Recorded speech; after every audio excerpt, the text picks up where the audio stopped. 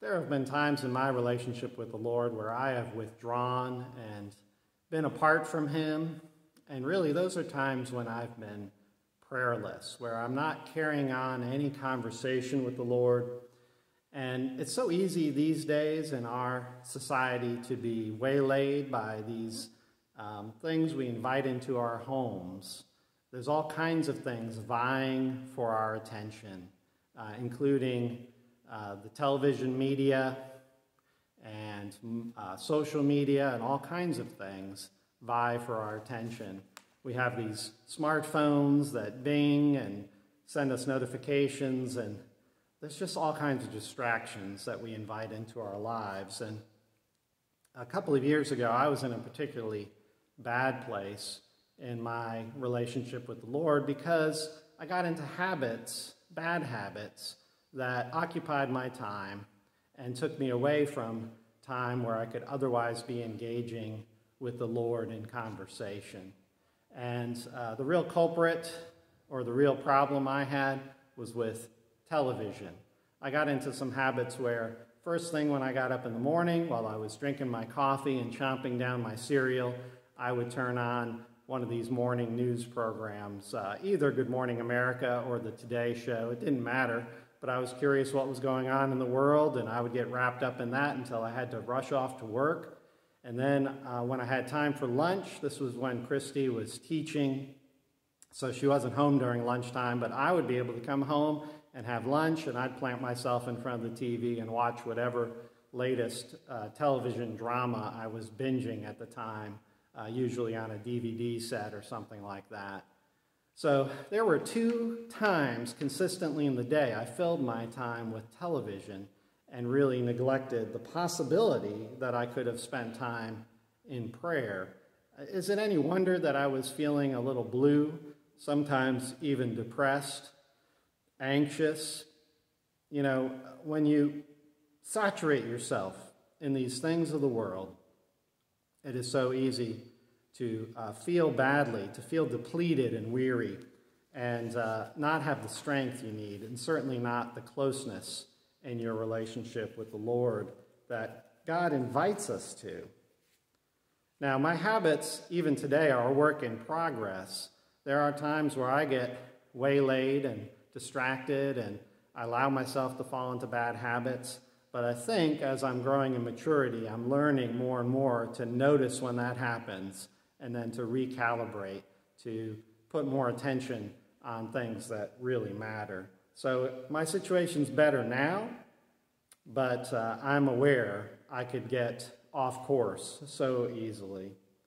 And I would share with you that the job I had at the time, when I was in the cycle of watching too much television, I was working at a church.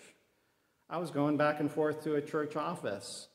And it just goes to show that working in a church or for a church doesn't really make you a Christ follower, because I wasn't making myself available to do the things that Jesus did. If you see behind me in the stained glass window, Jesus is praying, and we're going to talk more about that today.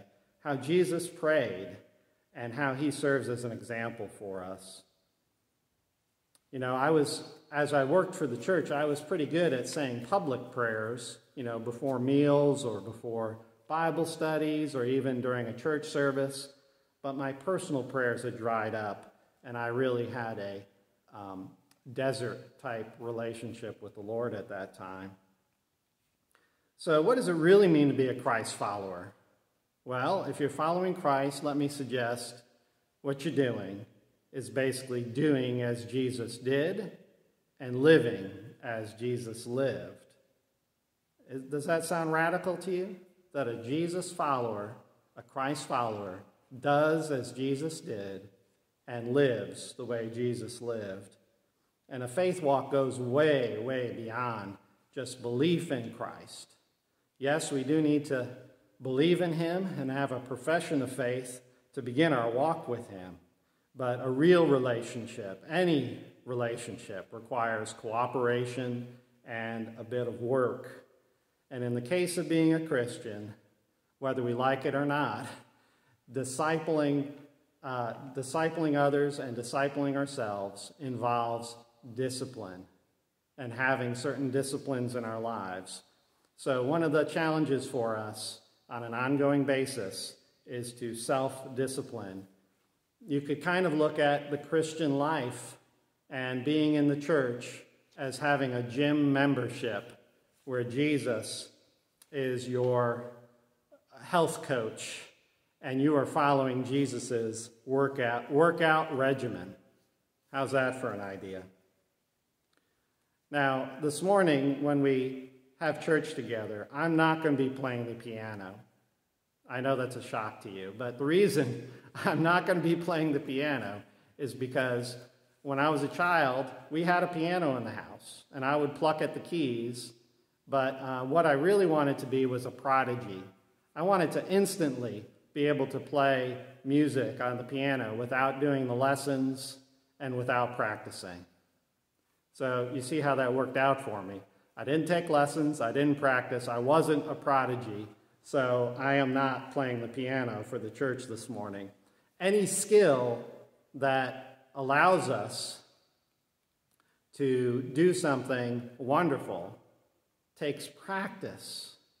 The only way you're free to play the piano and to express yourself by playing the piano is if you've practiced. And the same goes for any practices within your walk of faith. We need to practice them. So Jesus followers, Christ followers, study what Jesus did, follow his example, and do the same. And that way we grow in our likeness to him. We also grow in our closeness with the Lord. Yes, we know Jesus was fully divine, Son of God, but we need to remind ourselves he also is fully human. And so the practices he did, he needed because he was fully human. And by doing these practices, he was more able to align his human life with that of the Father. And if Jesus needed these practices, how much more do we need them? If Jesus needed quiet prayer and times apart to focus and connect with the Father, how much more do we need that? If Jesus needed to fast for long periods of time, to prepare for the temptations ahead of him, to prepare for the difficult ministry ahead of him, how much more do we need to fast in order to receive that strengthening and preparation? If Jesus needed solitude, times apart where he would get up in the middle of the night and go up on the mountain and have quiet time apart from the crowds, how much more do we need silence in order to hear what God has to say for us, and also to clear our minds from all these invaders of various people's thoughts and comments, all the commentators on news programs? How much more do we need solitude? Now, if we look in the book of Luke, in the Gospel according to Luke, we see so many examples of Jesus praying. And let me just mention for you, when the Gospels were written, they were written on papyrus scrolls. And there was only so many words you could get on a scroll. So it's not like today where we write on computers and you could write thousands of pages and never run out of room. On a piece of papyrus, you had to be very selective what you put there. So when we notice something repeated in a gospel or any books of the Bible, we need to notice that that's probably pretty important, because why else would someone repeat over and over again the same idea when he was trying to squeeze so much into that one scroll so he could have one book on one scroll? So we see in Luke that Jesus, before he chose his 12 disciples, he went on the mountaintop and prayed all night. We also see in Luke a verse that says that often he withdrew to the wilderness to pray. And before he asked his disciples to publicly state what his identity was, to identify him as the Messiah, before that, he left the crowds, got apart with his disciples, and prayed. And before the transfiguration, he climbed a mountain with just his inner circle of disciples and asked them to pray with him. And while he was praying, he was transfigured.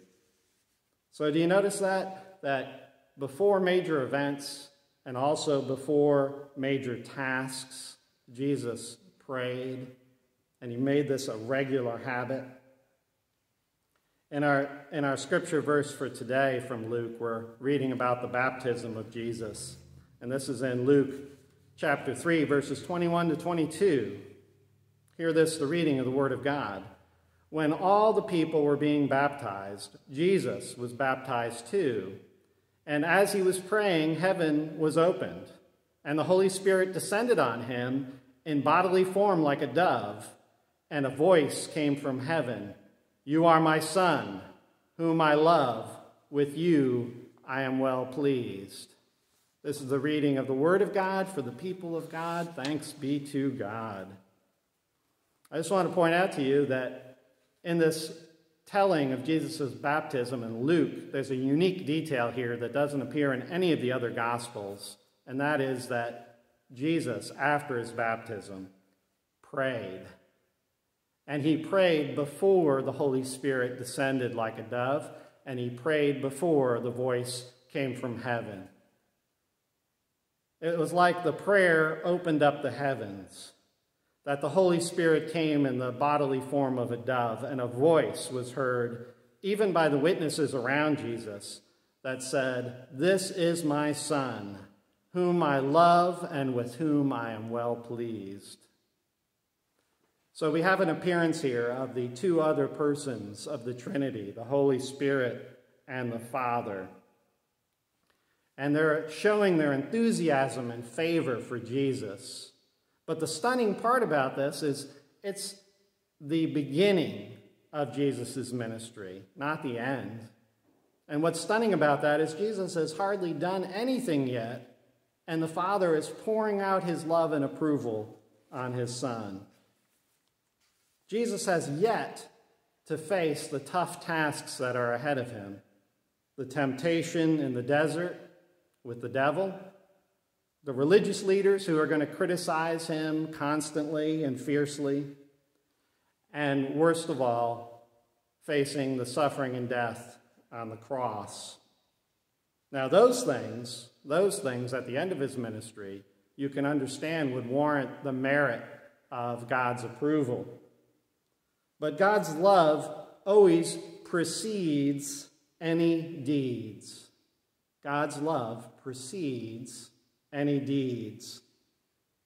What I mean by that is Jesus received the encouragement and endorsement of God, received his love, and was loved by him prior to any of his suffering and deeds, and the same goes for us. We cannot earn God's love. It's not merited by our deeds. God pours out his love on us first, and that empowers us to do those deeds. So notice, Jesus' prayer precedes Jesus receiving what he needs most of all here at the beginning of his ministry. He needs reassurance, love, and approval. Now, I believe Jesus was raised in a loving home with Mary and Joseph, that he received wonderful nurture in his at-home life. But he needed more in order to face what was ahead of him. And so when he prayed, he received that confidence that comes from knowing the love of God, hearing it with your ears, that voice of God saying, "This is the one whom I love, in whom I am greatly pleased." That gave Jesus fuel and encouragement for the next steps in his ministry. It gave him the strength he needed to overcome those temptations. Prayer unlocked what the Father desired already to give. So when Jesus prays, the Father hears. The Father listens and hears and responds by speaking. And sometimes we might wonder, why doesn't God speak more often to us? Why doesn't he always answer prayers verbally? Well, I'm going to suggest one possible answer, that is, God knows what's best for us. He knows what we need at any particular stage in our life. And as we mature in the faith, we recognize that he responds to us in many, many different ways. Sometimes it is a direct word spoken directly to our mind and our hearts. Sometimes it's a word from a fellow pilgrim. Sometimes circumstances in our lives, they change, or God brings something into our lives. Sometimes it's an impression we receive when we're studying the Bible. But we get these nudges from God. And sometimes it's even a miracle. God reveals a miracle which is undeniable, and that is his response to our prayers. Dallas Willard, who wrote a book on hearing God, said that perhaps the reason God doesn't answer all prayers verbally is because he knows what we need, and he's just like any good parent, that he is looking to bring us maturity. He is not he is not wanting to make us dependent upon him. If he were to answer every prayer with a direct word saying, do this or do that, that would make us dependent, and it would make us weaker, rather than preparing us to freely and obediently choose to live out a life aligned with God. So perhaps the reason Jesus got this direct word at his baptism is because this was the right time for Jesus to receive that extra boost in this early phase of his ministry. I know sometimes when we pray, it seems like it's a one-way street, that we're sending up our words to God, but they're not answered. But if we give up and we quit trying, we're giving up on the practice that really clearly will empower us and undergird us. You know, we need to walk in following Jesus. Not give up following Jesus, but walk in following Jesus. So if I'm really authentically seeking a relationship and harmony with God, prayer is my main go-to, and it should be for all of us. What if each of us prayed with devotion and regularly, just like Jesus did? Do you think maybe we might improve in hearing and seeing and perceiving what God is doing with his replies and his responses? If there are gaps in our prayer life, if we don't pray that often, or we have long periods of prayerlessness, we're just simply not talking to the greatest friend we have. And we, of course, I would think, we would not expect much back and forth if we don't initiate the conversation or devote ourselves to it.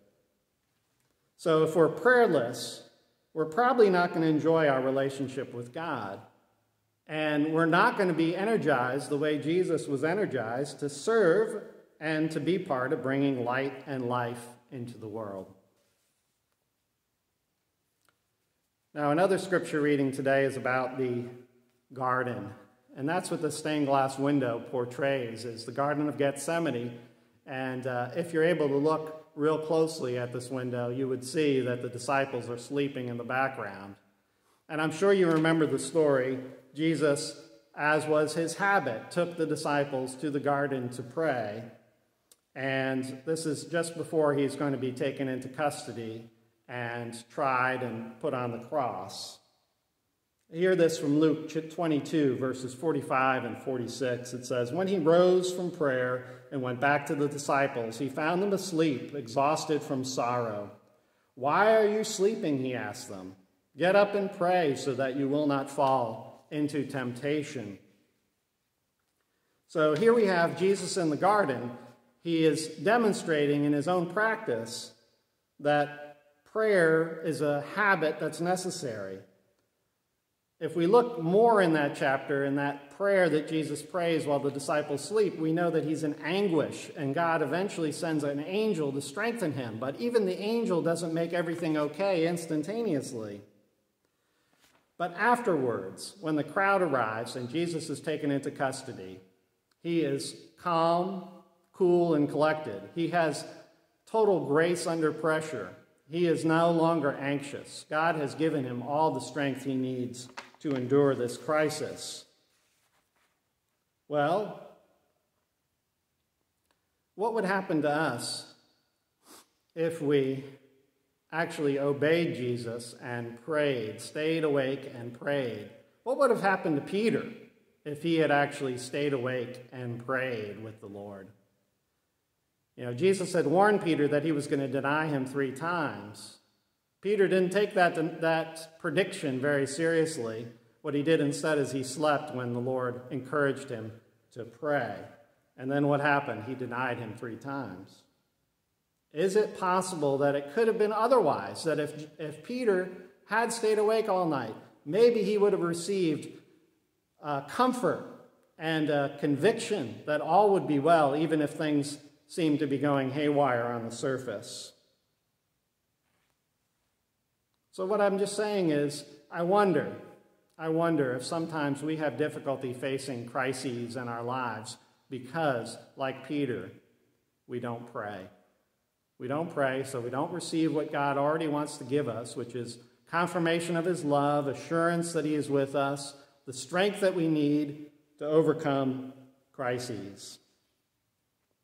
So I just recommend to myself, I'm preaching to myself as much as I'm preaching to you, that we make time to access the resources that God the Father wants to give.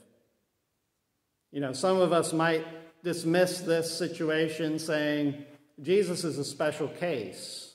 He's the Son of God, so of course he received answers to his prayers. But that is a lie. That is a deception.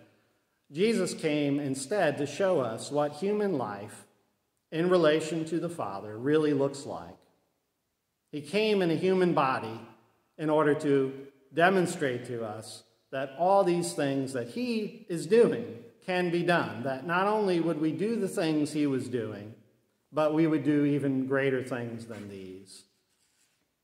So we totally miss the point if we say, well, Jesus, of course Jesus got answers to his prayers.